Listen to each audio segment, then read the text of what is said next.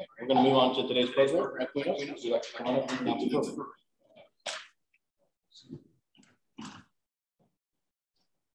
Good afternoon, everybody.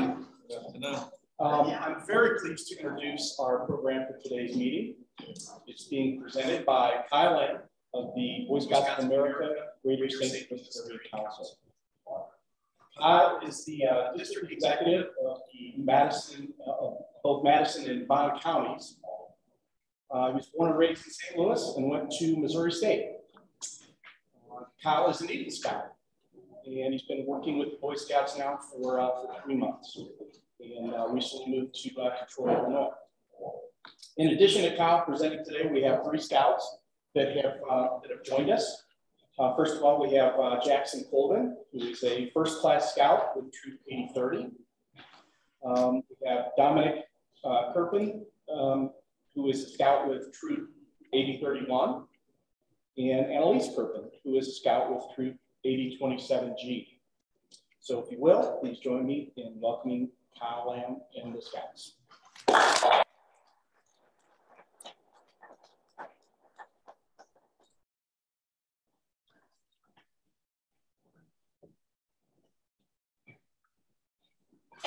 Thank you for that introduction, and hello everybody from the Rotary Board.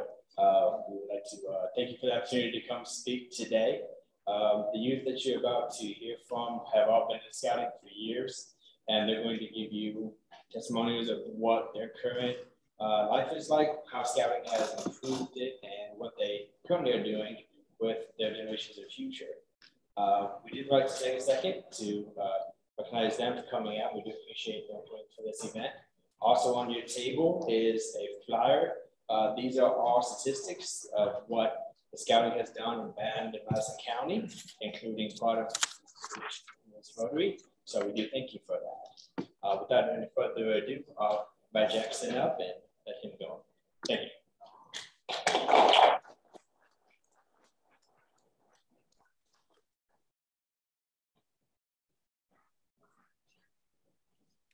Hello, my name is Jackson. I've been a scout since 1st grade. I am now a first-class scout in Troop 30 in Edwardsville. I love scouting because of all the fun camping trips we did. We recently went on a, not really backpacking, but just a weekend camp, and we were able to cook, and we found like this cool little spot that we could tell, and we set that up. It was a lot of fun, and a few months ago, like around August, that time, we did popcorn selling, and it's basically we go in front of buildings or we do show and sell. Well, show and sell is when we go in front of like a store and we basically sell the popcorn. Personally, I was the top seller for our troop and pack, and I sold around $6,000 of popcorn, and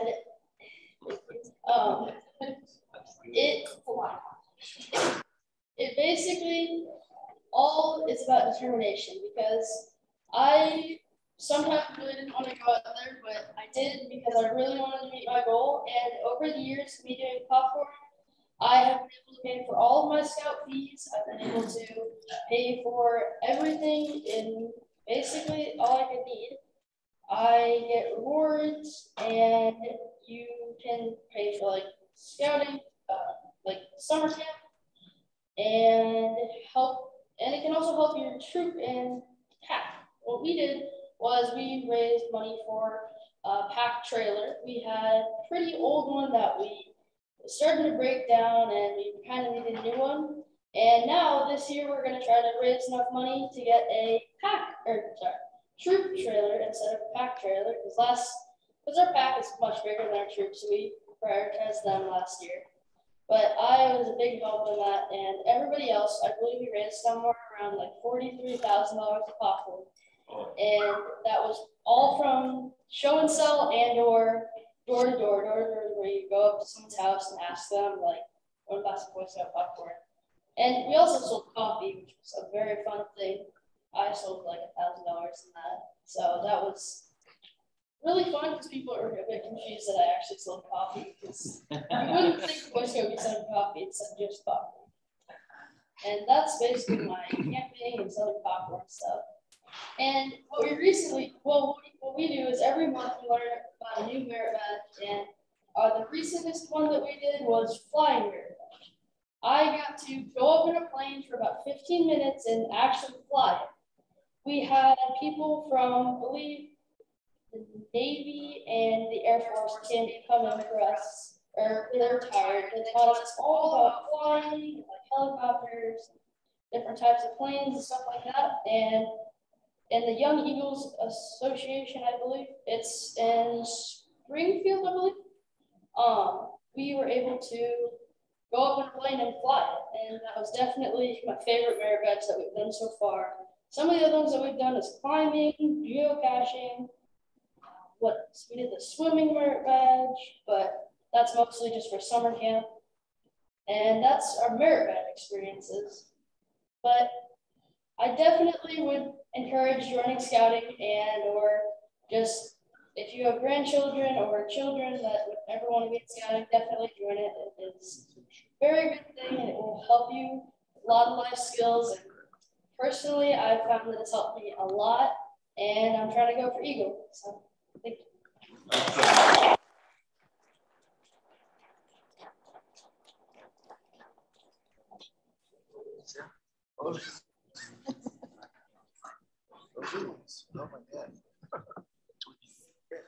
Hi, my name is Edwardsville. I started Scouts in 6th grade. Scouts has given me opportunities of leadership in many ways. The main way is all the leading positions in the church. Even if you are not senior leader, you still have to lead the younger Scouts down the right path. Also, Scouts has given me a lot of service opportunities. The Eagle Scout projects, food drives, and helping at shelters are the main ones that have impacted my life. Another thing is that Scouts has introduced me to many new hobbies. I did the horsemanship merit badge at summer camp last year, and by doing it, I learned a lot about how you take care of horses and how to ride. Lastly, Scouts has impacted my family in many ways. My brother is in my brother troop, so we do a lot of camp outs together. He went to Northern Tier and Philmont, which made me want to do sea bass this year with him and my dad. We also have just grown closer because it is a great bonding experience. Thank you for listening, and I hope you join Scouts or donate.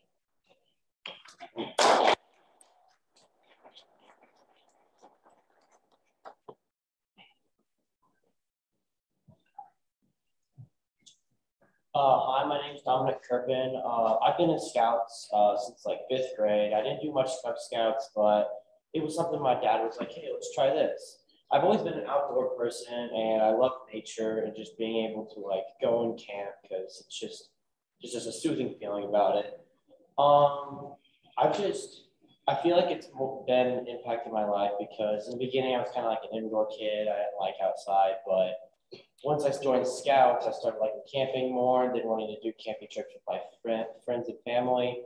And it's even made me want to do things in life like I want to be a photographer and do nature photography. I know I'm only 16, I'm in high school, but like I feel like it's been one of my goals to do nature stuff because of Scouts itself. I just love outside stuff, and I at least want to be in an outside career later in life. I've done Philmont and Northern Tier, like my sister said, and those were great experiences, and they were just a good experience, especially with my dad, because he pushes me to do better and pushes me to continue in my goals in life. Philmont, which I did last year, was a big backpacking trip out in New Mexico, and it was like a 2-week experience where we backpacked among the mountains and things, and our troop did 75 miles, and we also reached a peak of like 11,000 feet, which was a great view. And it's been pretty hard recently with the troop because of like all sick COVID stuff going on. Even though we've had COVID, our troop has stuck through it, and we've continued and stayed strong with camping and just doing other activities like scouting for food, which we go door to door asking people if they could give cans for homeless shelters and cans for food for places that just they need the food. We also do during Christmas time a tree lot out by Kohl's. Thank you. Out by Kohl's, and we sell Christmas trees with the Lions Club. and we spend around 2 weeks doing that. And this year it took us, or last year technically, only took us a week to sell all of our trees because we didn't buy so many trees as normal, but everybody was buying trees, real trees and not fake trees because they wanted to try the new experience. I also studied in Northern Tier, which is out in Canada, and you do canoeing with your troop for a week and a half. And we did ours on the Boundary Waters, and that was a really fun experience. It was tough also because we going upstream against the water, but it was a great experience. And I also got to do that with my dad. So he's always been there to help me and push me through all scouting things I've done. I'm only a junior, going to be a senior, but I love outdoor stuff, just like I already said. But I feel like it's a good experience for anybody to do outdoor stuff because instead of just staying inside, excluding yourself, going outside and being able to play with friends, it's just, you got a whole world around you to go outside and go spend time with friends and family. And be able to, there's just so many more experiences out there instead of just indoor stuff, even though I know there's a lot of kids these days that just like staying inside and just playing games and doing that, but there's so many other games you can play outside. And I feel like just camping is an experience everybody should try to include themselves in, especially with family, because it is great bonding and it is fun to just do with family because there's like, you got to set up your own stuff and help each other out instead of just sitting there and just staying away from family all day on your own electronics like phones. And I feel like it's good to bond with family and get closer because it just helps the bond of family. Thank you for having me, and thank you.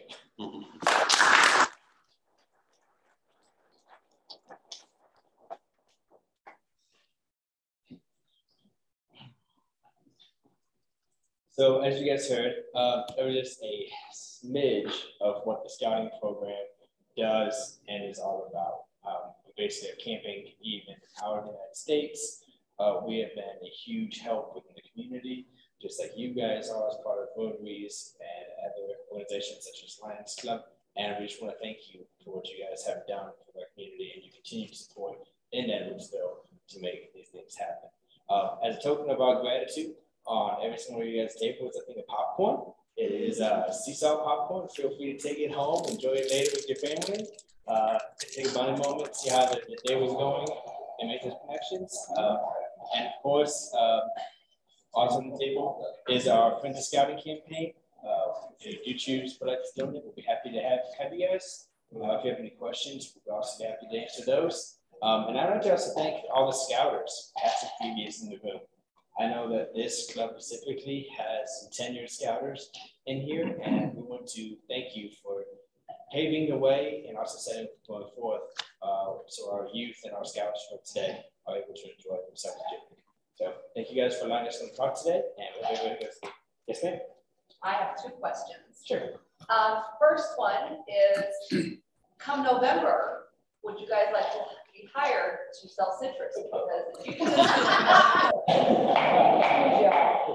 He's my door guy. we'll take anything. But for real, when people go for their Eagle Scout and you have to do a project, is that something that you come up with on your own, or do you have like suggestions from the community, or is it a vote? How do you guys decide on an Eagle project? So the project itself is actually decided on by the Eagle Scout themselves, the candidate. It can range from any topics within the community. So some of them have blood drives, some of them have done physical features like park benches, things of that nature. There's really no set criteria for the Eagle Scout project itself. The main purpose of the project is to show leadership and development in the actual community and the part of the village. Now, with that being said, we at the council do keep a Rolodex of projects that certain organizations would like done, so park bench here, things of that nature. If you have some ideas, we'd be happy to add to that. But there's none that say that one scout has to physically do this set of projects. And actually, as a couple of years ago, Life Scouts, which is the name before Eagle, actually do a small miniature project in preparation for the Eagle Scout projects in order for that rank. So it's just another way that they give back to the community and help prepare them for that rank of Eagle and Eagle Scout. I know there are countless merit badges that can be attained. What are some of the ones that are more obscure or unique or rare that you've heard of? Or any of the scouts? Textiles. That is, I personally received that one. That one is one that is not received that often, because you actually have to physically weave your fabric and you have to dye it all at home.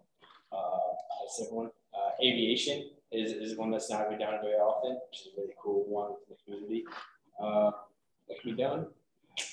I think we have 300, almost 360 of them. So, okay. Yeah, man, Recently, there was like an Indian Heritage Day that we did, and that's there wasn't very many people there, so I'm not seeing very many people. Indian Heritage, that's one.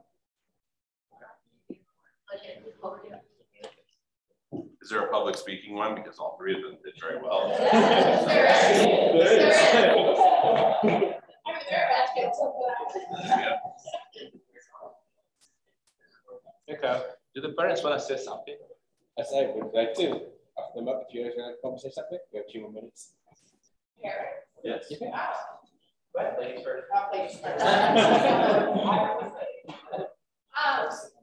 Well, my journey with Scouts really started when Jackson was in grade school. My husband and I decided that it would be a good thing for him. He's an only child, and so broadening his horizons was always great. I was a Girl Scout. My husband was not a Boy Scout, so I always was an outdoors person, and so I always thought that was important.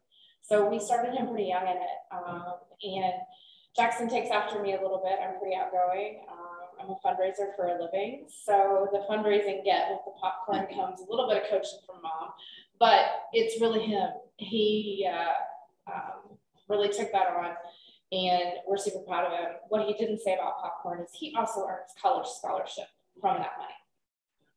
So he's putting that away too. That's a grandfathered program that he earned when he was a Cub Scout that he gets to carry all the way through his scouting career. It's actually no longer offered. So I'm really proud of him to stay with that and do that. I didn't become a leader within our organization until he moved up to the troop. We have a sister troop, much like it sounds like this family does too, boy girl. That started 3 years ago when we became Scout BSA instead of Boy Scouts of America. As a woman, I think it's awesome because we can actually open up the whole program now to the entire family. And I think families, much like it sounds like the family that was here with us, it's kind of nice to be in one organization instead of going every which direction. And so we've always been a family organization with our pack and troop. We run alongside our younger group and our troop. And it's just been really great. It's been really great watching my son grow through the evolution of Scouts. You're gonna hate me for saying this. He didn't like sleeping away from home. He didn't really like being without the people that he knew. He'll go away for a week now and I'm like, see ya, we're going. And I think that's pretty awesome. The leadership and the confidence that Scouts brings to the table is the key thing for me as a parent, and the awareness. These kids are self-aware of what they're doing out there more so than I think some are. And I think Scouts brings that to us. And it's a great organization from the parents' perspective too, just great values and setting those core ways for those children to be moving into the future. Yes, sir. So if your son goes to Philmont, are you going to go out with him and climb the mountains? I could, but I may not because I don't know that he always needs Mom tagging along. I choose to step back a lot of times and not participate as a leader just because I don't always need to be there. It's great because I can be there for our female scouts as an assistant scoutmaster and have another female leader, but I don't want him to ever feel like it's always because Mom's there. So I'm really conscious of that. He's pretty independent these days. So I don't know. I mean, Philmont, do I really want to like all that? I don't know. I don't know if my back and legs can handle that. So good question though. I'll turn it over. Dad's room. Thanks. So hi, my name is Nathan Kirpin. I'll tell you, we got involved with scouting. I wasn't a scout growing up. I was an after-works kid. I always seemed to balance that, despite growing up in the 80s, you know, where technology was still at our fingertips, it seemed. But enjoyed being outdoors. Have 2 older children. Dominic's my 3rd of 7 that we have, and still 5 at home total. And with the older 2, we did our own camping trips. We did our own stuff, you know, whether it was soccer or baseball or these other things you do. There wasn't a lot of organization behind it. And so, and Dominic brought home, you know, something through scouting, Cub Scouting in grade school. I said, you know, I could use a framework. We could use a framework and an organization of other people to help us bring that experience, to bring more to that experience. So long story short, he didn't get involved until being a Weeblo. And technically then we transitioned into Scouts. It was probably a year or 2 in though, when we got involved with the University of Scouting, which we're fortunate to have right here at SIUE.